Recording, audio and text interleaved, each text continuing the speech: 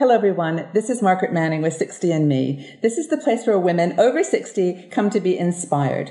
And over the decades, we've gained a lot of wisdom and we've learned a lot of things. But one thing we don't know very much about is our brain. So my guest this evening is Dr. John Medina. He is a brain scientist. He is on he's on a research board for the Seattle Pacific University and on the faculty at the University of Washington in Seattle, United States. So he is passionate about brains, and he's going to help us unravel some of the mysteries and shatter some myths. So welcome, Mr. Medina. Welcome to the show. Thank you for inviting me. It is so wonderful to have you here. We have so many questions for you. And I guess my very first question for you is, why are you so passionate about the brain? Well, my research interests are the genetics of psychiatric disorders. So I spend a long time thinking about how a brain develops in the womb, and then what happens when things screw up and years later you get a psychiatric disorder. I am profoundly interested in the distance between a gene and what goes on in the cell and what goes on in the mind and in the heart. I think about it all the time, Margaret. I think about it when I'm in the shower. I think about it when I wake up. I'm thinking about it now. I can't believe I get paid to do it, and it's been almost 30 years since I've been on this journey, and I'm still just as fascinated with it as I was when I started. Well, I love your energy. It's fantastic, and it's an amazing topic. And I know that you've written a best-selling book called Brain Rules, where you actually lay out the 12 rules that outline the facts that we do know about brains and shatter some myths. But I'd like to start with the myths. And if you could share with us some of the misconceptions that we have about the brain. Sure. In fact, the whole reason to write the book was actually a reactive posture. I'm sitting there on an airplane reading an article which says you can, with brain science, tell if somebody's going to vote the Republican ticket or the Democratic ticket. And as I went through the article, I started looking at it and going, what? What are these guys smoking? You can't do that with modern brain science. And I threw the article across the aisle of the plane in the days when you could do that and not hit anyone. Went home, told my wife, and my wife said, you could throw stones at these mythologies all you like. And there's reasons to throw it. For example, you may have heard that you only use 10% of your brain. Have you heard that before? Yes, I've heard that. Yeah, you can take and throw that out. That is a complete mythology. Resting state, probably 60 to 70%. You may have heard that there is a left brain personality and a right brain personality. Have you heard that before? You mean there's not? Yeah, you can take and throw that out. You need both hemispheres to make a frickin' personality, okay? You got to have them. You may have heard that men are from Mars, women are from Venus. I heard that in a book. Yeah, that's true, actually. And it's not true. I always question that one, actually, myself. Well, I told my wife that, and she said, well, John, you really can throw stones at this if you like and stay in your ivory tower, and I love living there. I don't deal with the real world as far as I know, Margaret. Or you can perhaps have a more positive tone and say, well, what do we know about how the brain works that could be of practical significance? And I had in my mind two audiences when I was writing it. One was a group of educators. The other was a group of business professionals who might really want to know what we really know, anchored deeply in the peer-reviewed oxygen of good research, exactly what we know. So I said, well, we know 12 things that would make terrific research projects of a practical nature if the world of education and business ever got to get together with the world of the brain scientist, and we did experiments together. So that was the genesis of the rule, and you're absolutely right. I tried to stay as much as I could to the practical side of what we really knew. And this is fascinating because I have reviewed the 12 and I think that they're all absolutely insightful and brilliant. The book is fantastic. But I wanted to ask you, because our community, 60 and Me, is primarily women over 60. So I wanted you to respond and give me your thoughts on, of those 12 rules, what would say the 3 be that you think are most relevant to a person over 60, not necessarily a woman? And give us some thoughts about how we can address them. So sure. 3. Let's go through 3. The first one would be exercise, I would think. Okay. The second one would be stress. And the third one, I'm just going to say, is memory. Okay, and that's another question I got. I'm not quite 60, but I'm getting there. And it's nice to be talking to you from Canada. Yeah. All right. Let's go through them together. Okay. The first brain rule is exercise. Right. And the brain rule is simple. Exercise boosts brain power and buffers against the negative effects of stress. That you can say. You can take that home to the bank. So we should probably unpack that a little bit because, interestingly enough, the research that I'm about to cite actually comes from geriatric literature, more for a 75-year-old than for a 60-year-old, but still in the population that are not pre-puberty. So here's what we know. We know that if you exercise 150 minutes of aerobic exercise in a 7-day period, you can boost, sometimes substantially, a cognitive gadget we call executive function. Okay. I should probably explain executive. Yes, yeah. It sounds like something from the business world, but tell me what executive function is. Well, it probably has that component to it, although it is a true cognitive neuroscience term. Executive function has two large gadgets in it. One of them is your ability to take a look at variables that are completely surrounding you and organize them into some type of heuristic, which is what we call it, in such fashion that you can actually make sense of it. So it's the ability to take lots of input and organize it fairly. Okay. If you've got good executive function, you're often really good at math.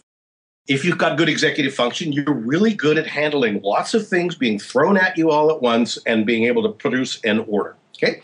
The second gadget in executive function land is emotional regulation and impulse control. Executive function keeps you from punching your husband in the nose the 9th time he doesn't do the dishes. Executive function is your ability to understand as a mother and as a grandmother that, sometimes people just need to grow up a little bit and maybe I don't necessarily need to get so mad and so stressed about it. Right. So executive function has these two giant pillars. One is a cognitive pillar. The other is an emotional pillar. And what I'm here to say is that aerobic exercise from the peer-reviewed literature can boost executive function anywhere from 20% to 60%, depending upon the study that you're reading. So my first brain rule is the first demographic suggestion for this conversation. If you are not getting off your butt and exercising, now is the time to stop doing that. You don't need much. You have to do moderate aerobic exercise for 150 minutes in a 7-day period. Moderate is simply walking too fast to sing. Okay, we can all do that. We can all do that. So the first practical rule is that it's really if good. you really want to stop punching people in the nose, and if you want to get better at math, for heaven's sakes, go for a walk. Okay, so exercise is number one. So and actually, I think that's really, very logical that, whatever's good for your body is actually going to be good for your brain. So I think that's really great advice. And, it's so funny. We say it so many times, but I think you're just saying do it. Just do it. Well, from an evolutionary perspective, we were probably walking in our Ethiopian uterus in the Serengeti, probably 20 kilometers a day. Back and forth over and over again. So we were walking all the time. And this magnificent problem-solving machine of ours evolved under conditions of near constant motion. It's sometimes funny. I'll sometimes talk to an education audience and I'll say to them, they'll say, Dr. Medina, how do we improve the American education system? Because we're behind everywhere. And I will say to them, well, if you wanted to design a learning system that was directly opposed to what the brain is naturally good at doing, you would design our system, where you force these little ones to sit in a chair. Those little ones are built to go probably more than 20 kilometers a day. You and I could probably still do 20 kilometers a day, but if you created a system, what if you installed treadmills instead of a desk? So the practical suggestion for your audience would be this. If you can't get out and walk all the time, why don't you put a treadmill in your office? I had to put one in my lab, by the way, because I've seen them. They're very cool. I would just as soon IV a Big Mac than live. Yeah, so the hypocrisy meter is going to go off very quickly if I didn't. And I write about that in the book. It's actually just right over there. I will put my laptop on there when I am busy having to write or something like that and just walk about 1.82 miles an hour. I get a full-blown aerobic workout every day simply by integrating it into my life. No, that's fantastic. So the first suggestion is just do it. Yep. Okay. So exercise is number one rule. Number two, well, it's not number two, but the second one you were going to mention was stress. Yes, and it's because they're related. The question you can ask is, when you get to a certain age, what stressors begin to apply to you that may not have applied to you when you were younger? Some stresses go away, some come back. But as you get older, it's sad you start going to as many funerals as weddings. You start understanding that some of your bodily functions aren't working very well, and they're probably going to get less well as you get older, and you can't stop them. You can only slow down the erosion. If you feel like you might walk down to the basement and forget why you were there. And immediately you're starting to think, I got Alzheimer's. You have tremendous amounts of stress in this age group that is unique to the age group. So the question you can ask is, and the brain rule is very simple, stressed brains don't learn the same way as non-stressed brains. So perhaps I can talk about some bad news first. Okay. And then I'd like to talk about some good news, because there's plenty of good news to be had. And I'm 57 and I've never felt more alive in my life. So, well, just to interrupt you and say that's exactly the case with the women in our community. And I think that this is so unique about our generation, is we're doing this for the first time. There's never been a generation of women in their 60s who are so healthy and so active. And so we are kind of experiencing this for the first time. And talking about stress, I mean, I totally agree with you. The financial situation, for example, that a lot of women found themselves in 2008 and after, it's just their pensions have gone, and there's a whole multiple layers now of stress. So I think it's really great to highlight this one. So please continue. Absolutely. And it's particularly relevant on this side of the pond because we're still grappling with health insurance issues. Yeah. And so being able to work with catastrophic illnesses, which is much more prevalent in our age group, is a big deal. Yeah, so let's get into it. Let's talk about stress. Okay. Here's the thing. It's actually not the stress or the presence of stress that actually hurts you. The brain rule is stressed brains don't learn the same way as non-stressed brains, but the antecedent is stressed brains don't learn at all. So the question you can ask is, what about stress? The research is clear. It's not the presence of an aversive stimulus, a stressful stimulus, that causes the bad stuff to occur. It's your perception of feeling in control or not over the bad stuff that really produces the type of stress that can hurt learning. The more out of control you feel over the aversive stuff coming at you, out of control measured in two dimensions. Number one, you can't control the severity of the bad guy knocking on your door, and you can't control the frequency of the knocks. When those two you can no longer control, then you have the type of stress that actually hurts brain function. When you get older and your spinal column doesn't work as well anymore, and you go to the doctor, and it's just never going to be the same, you are out of control. So that's the bad news. Right. So quickly question though. How does that affect your brain? I mean, what does it actually do to your brain? Sure. Well, we actually know, or at least we think we do. There is have you heard of the region of the brain called the hippocampus before? Have you heard that? I've heard of that region, yeah. Yeah, it literally means I don't know where it is, but... Yeah. It's right in the center of your brain. You've got... In fact, you can think of, if you want, it's part of a larger structure called the limbic structure in the brain, which you can sort of think of as a scorpion right in the middle of your brain. Okay? The claws of the scorpion are regions we call the amygdala, which are responsible for emotional processing. And you've got two of them on either side. Connecting the claws to the body are the legs of a scorpion. Those legs, that's the hippocampi, and you have two of them. Okay. So the two hips, right in the center of your brain, if that makes sense, that's where we're going to be talking about for a second. Okay. When you are stressed, you can produce a hormone called cortisol. Cortisol, though, is your archetypal, very powerful stress hormone. Okay. When you feel stressed, your kidneys just dump all kinds of cortisol into your bloodstream. And some of that cortisol goes right into the hippocampus and takes pot shots at the nerves there and kills them. Wow. Does not allow them to function. So quite literally, cortisol can kill brain cells. And that's the answer to your question, for you were asking how that works. Wow. I mean, so that's pretty serious. I mean, that's a physical reality that stress is creating. And that's, not just losing your memory, but that's actually damaging your brain.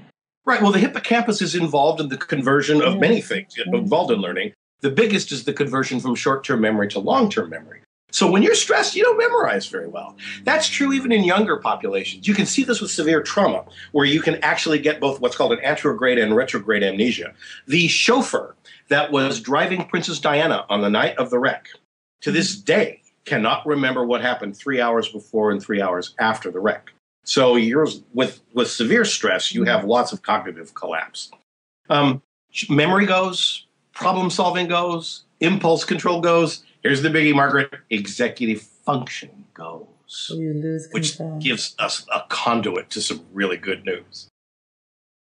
So this actually leads into another question, and I will come back to the third in a minute. But the question about memory is really important to this age group, because you described earlier about going into a room and like, what am I doing here? What did I come for?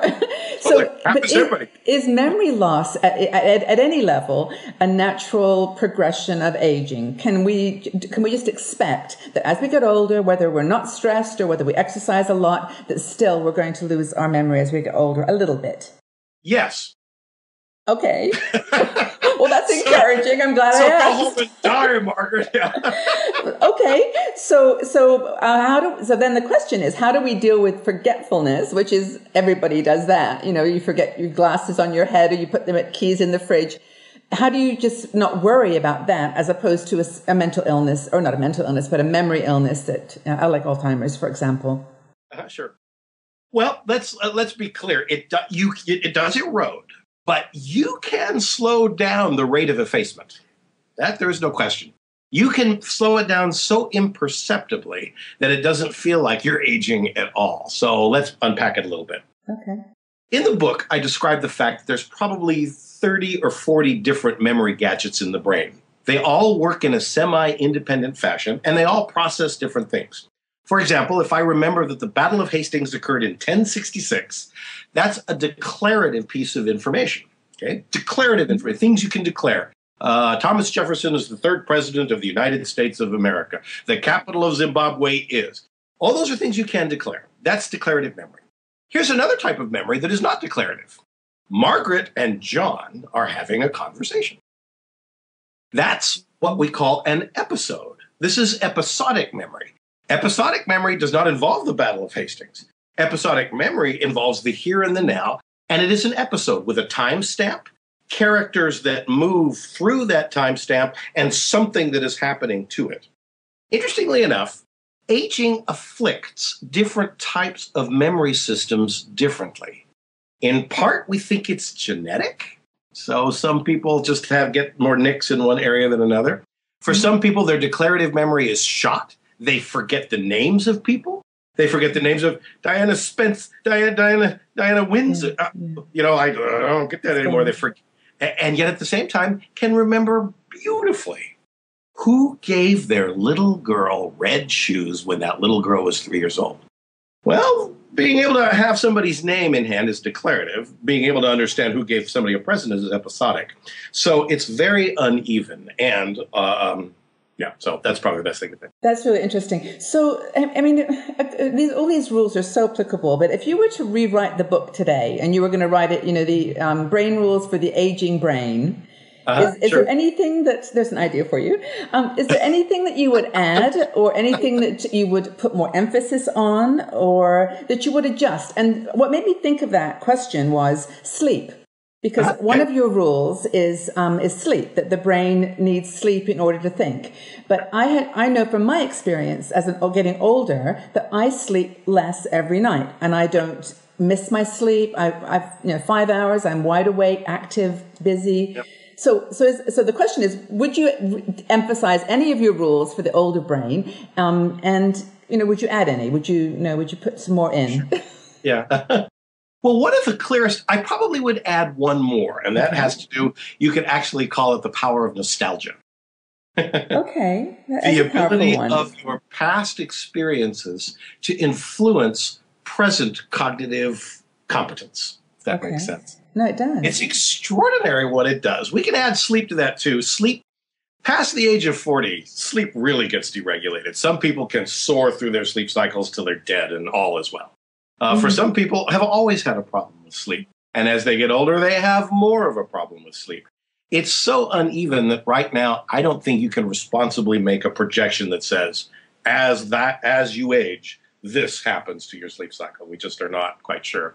We do know that certain amounts of stress can change the sleep cycles. And with aging populations, it's much worse than with younger populations because they're not as resilient, for sure. Okay. But let's talk about something that is wonderful. We'll get to the good news about the stress in a minute, too. But I do want to hear. Let's talk about nostalgia. And the ability to, you've got to see this YouTube sometime. This is amazing. There is this guy in a wheelchair. African-American gentleman. He's right in the middle of a nursing home, and he is in his 80s, and he's curled up like a pretzel. He's dying. At least he looks like he's dying. He's not. He's got a lively brain, but we don't know that yet. We're about to. What happens to him is that he's got a loving daughter. It's just the sweetest woman. Comes up to him and knows that this guy loves Cab Calloway, a musician he grew up with, a nostalgia. That's where we're headed here. And so what she's done is she's taken an iPod and just filled it with all of Cab Calloway's greatest hits.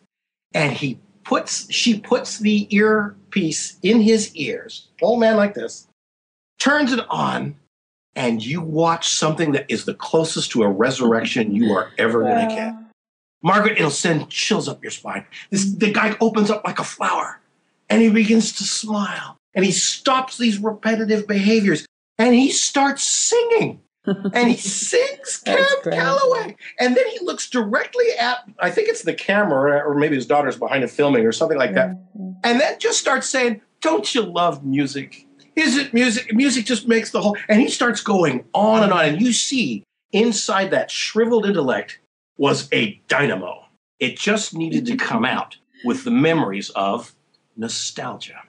It is now becoming increasingly clear that if you are older, if you can begin filling your world with things from yesteryear, you can have, I'll just call it the Cab Calloway syndrome without giving it without anything more formal. And we even think we know why. Would you like to know the mechanism of why nostalgia works? So the practical suggestion is fill your house with what you used to love. Fill it with posters of things you used to see. Reread old books. You want new ones too, for sure. But get the sounds, the smells. Go back and revisit what you were eating before and get that on a regular diet. This is such good news, isn't it? I mean, it's such a cool thing to and the say. reason that it's so cool, and I want you to hold that thought though, is because in our community, I do this all the time. I post things like, just a memory, like, what was your favorite record? If you could describe your life with a song, what would it be? And the conversations that we get on Facebook are unbelievable. I mean, we get people talk, it resurrects a memory.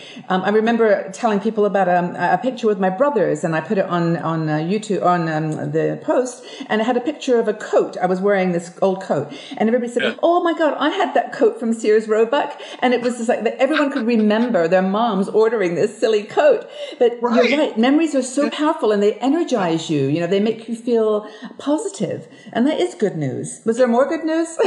Well, there is, but we should probably discuss the mechanism of it, because this is not an opinion. Okay. This is straight up brain science. I would call it psychological science here, but it's increasingly, it's understood in my world, and we should explain the mechanism. Okay.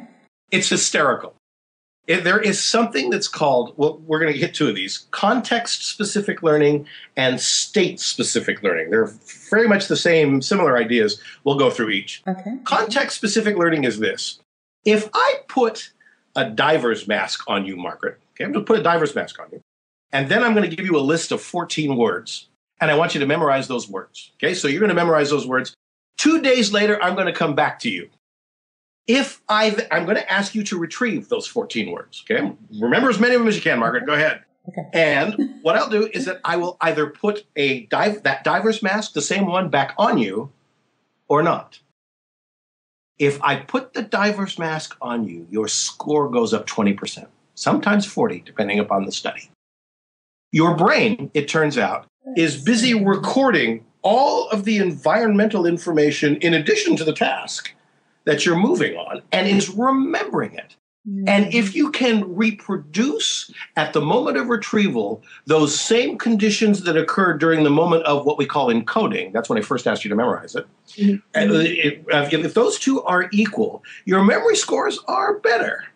Do you see where I'm headed with this? I do. Well, sort of. And it had to do with scent, like association of scent with memories as well. But anyway, this is very interesting. Yeah. That's called context-specific learning. Yes, the more you can reproduce the familiar, the better your brain gets. And here's how we think what happens is this. When you're filling your room with nostalgia, you get those, we call them dopamine lollipops. You get this specialized, wonderful feeling about you. Your brain also gets a little better. And we're thinking maybe that you're feeling that, you're sensing that something is coming back online. So that's the first. I did also mention something else called state-specific learning, and this is what's hysterical, because this was done with marijuana. Not known for a drug that's not known for improving your memory. But the question was asked was, if the context is really, really good, the outer, what about the inner life? What about, let's make you high. We'll get you a joint, and then I'm going to give you that list of 14 words. I'm going to have you memorize them. 2 days later, I'm going to come back again, Margaret, just like I'd done before. Instead of giving you a diver's mask, I'm giving you a joint. I want you to smoke it. Your memory score, I'm not making this up, is better when you're high than if you're not, because you are matching the conditions of retrieval, now internal, which is why this is called state-specific. So you're in a state. But do you have to be high when you're remembering as well? No. Let's take the conditions of the experiment. You're high when you learned it, high when you're retrieving it, and your score is better as if I didn't give you the joint, it wouldn't work as well. Also, it's better if I make you happy. Let's say if you see a movie that's happy and then I give you the list of words, and at retrieval you see the movie again and you're happy. If I make you sad, oddly enough, show you a movie like the first 20 minutes of Saving Private Ryan, and maybe you're scared, and then at retrieval we do it again. So the more you can mimic the conditions of initial encoding, and if you are 60 years old, you have a lifetime of mood. You have a lifetime of context. You have a lifetime of nostalgia. Do you see where I'm headed now? The more you can reproduce that, the better it is. And that's something you can show. So another practical suggestion, if I were to write a book specifically for this age group, which was your question, I would say the first thing you do is recreate your childhood. Go ahead and have a great time. In fact, recreate a lot of your life right in your room. You know, it's really interesting because a lot of people are thinking about, apprehension about death and about the fact that we're going to die. And one of the things that's becoming very popular is this planning your funeral or planning what's going to happen. And one of the things that's always suggested is that you tell your story. And that's what you've just described. I think that's a really cool. I think you should write this book. I think it would be really, really cool.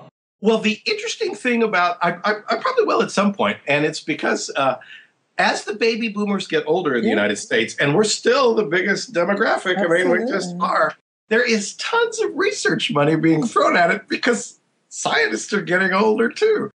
Well, I think you should make it your 60th year birthday gift to yourself to have this book come out. So I have a couple of more questions for you. And just in terms of personal things, I mean, how has this work changed you and affected you as an individual? What has it made you feel about the future and about the science of brain work? Do you mean writing the book Brain Rules or my career? No, just you personally, you as an individual. How has it made you feel more hopeful, more, more, I don't know, confused, more... I mean, just because Sure. I mean, working with this every day, and what I must say I love about your work is that it's very grounded in reality. Like you don't accept anything that's not provable, and so you're a seeker of truth, and that probably at times can be quite challenging. So I just wondered how it's affected you, John, as a human being in your relationships, your family, your life. It's made me younger. Yes, That is the way to say it. To answer the question, when the brain is naturally good at hypothesis testing anyway. In fact, we're born with it. Andy Meltzoff wrote a book called, and Patricia Coolidge, or his wife, wrote a book called Scientist in the Crib. Okay. It's a great read. You ought to get it because it talks about what a baby can do. What a baby can do is hypothesis test, learns through a series of increasingly corrected ideas. And if you stay in a profession that's like that, where you're constantly hungry and you're constantly learning. I tell you, here's an interesting statistic that it just blows my mind. I've known about it for years. There is 1.8 meters of DNA in a typical nerve cell nucleus, which is measured in microns. That's like taking 60 kilometers of your favorite fishing line and stuffing it into a cherry pit. That's incredible. And it's not just stuffed into that cherry pit. It is folded into that cherry pit like a beautiful tapestry. Folding is so important in the three-dimensional configuration of DNA in a nucleus. Folding is so important. If you fold it one way, you'll get a nerve cell. Fold it another way, you can get a muscle cell. Fold it another way, you can get a fat cell. I'm sorry. That just jazzes me. And it makes me feel younger. And every time I open it, I look at a microscope, microscopes to me is an electron microscopes and gel shift assays and all the things I do, PCR, feels like a song, not a technology. Well, you have just described something that is very near and dear to my heart, which is this fusion of art and science. That wherever you dig deep enough into science, you find just this majestic beauty and that, like you said, a psalm. It's just amazing. And you beam it, you live it, so it's great. So we've covered, I think, the priorities in your book, but I would encourage everybody to read the whole thing, and you've got it on tape. Do you want to tell us a little about your website? Because you've got a fantastic website. Sure. Lots of resources. Well, I owe that a lot to my publisher. It was my publisher's idea to put the website together. Yes, what we've got there is that we've got all 12 of the brain rules listed. There's animations. I actually bring up some of the primary research itself, and you can click on the graphs. And if you've forgotten what a standard deviation is, or if you've never known what an effect size is, you can click on there. So there's little statistics lessons. There's also the references. So if you're interested in looking at for yourself a little deeper at some of the things I mentioned in the book, we kept the references out of the book, mostly because we wanted to keep it as friendly as we could. But the website is meant to be both a summary of everything that's in there and a reference if you wanted to dig further. And there's a couple of, I think there's 12 videos of me interacting and kind of being, I'm a Monty Python freak. And so we did our best to have a little bit of that in there. You know, you did better than John Cleese. And we didn't talk about that is high praise, Margaret, because I love John Cleese. I love the one you did with the kid's brain in the classroom and the kid's brain in the playground. It's great, but you're right. It's just those anti-brain environments that we work in and that the kids go to school in. That's a whole other, we should do that on another night because there's a whole other topic, isn't it, about education and changes we could make. And a whole other topic about in the business world. For those people that are in a recession, you're going to have to do thousands of more things than you used to have to do, and nobody to help you. Talk about a stressor. Yeah. So what's the one big question that you're still trying to figure out? What's moving you on every day? Well, one of the biggest that I contemplate a lot is we used to think that the human brain when you were born was a tabula rasa, that you just had this blank slate and could do anything you want. That was done by a bunch of underfunded psychology professors who never had any kids. Because as soon as you have children, the first thing you realize is that they come with all kinds of preloaded software. That's what gets me. I want to know what that preloaded software is. I want to know what happens when it screws up and you can get a depression or an anxiety disorder or schizophrenia. My thing is psychiatric disorders. But what really jazzes me is that you've got preloaded software at all. And I would just love to know the cells, the genes, and the circuitry behind it. Yeah. Where did that come from? Yeah. And it's a fantastic. Well, I hope that you figure it out. And when you do get the answer to that one, let me know and we'll have you come back on and tell us what it is. Delightful to chat with you, Margaret. It has been brilliant. Thank you so much for being here with us. I really appreciate it. My pleasure. Take good care. Thank Bye-bye. you.